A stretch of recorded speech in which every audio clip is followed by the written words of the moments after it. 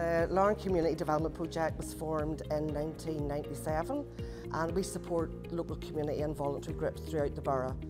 We originally applied for a monthly luncheon club, but we realised very quickly that people were very desperate to get out and reconnect more, so we changed it to a weekly event. It was about having that hot meal, that was the only meal, the hot meal they had in the day.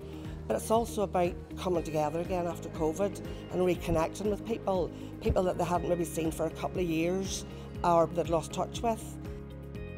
And we just really want to thank Brighter Futures, Kilwaughter Minerals for the funding, because we just wouldn't be here without it.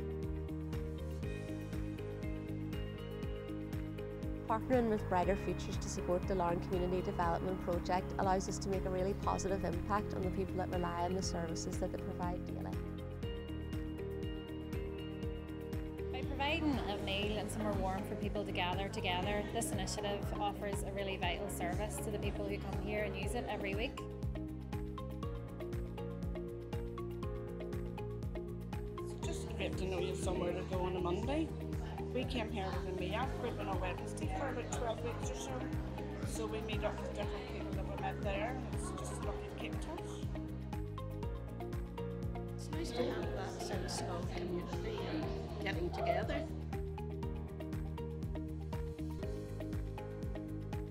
Brighter Futures is the official charity of Larne Football Club, and we're grateful for the support we receive from local businesses such as Kilwaughter Minerals in providing the funding programme for local community groups and initiatives.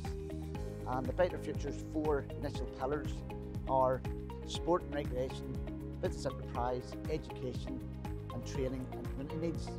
And whilst most of our applications come from sports categories and recreation, we would look to diversify out to the other categories. The application process is very simple. It used to be a two-stage process, but we now just look for expression of interest, a wee bit about the project, and we really ask you to get those applications in.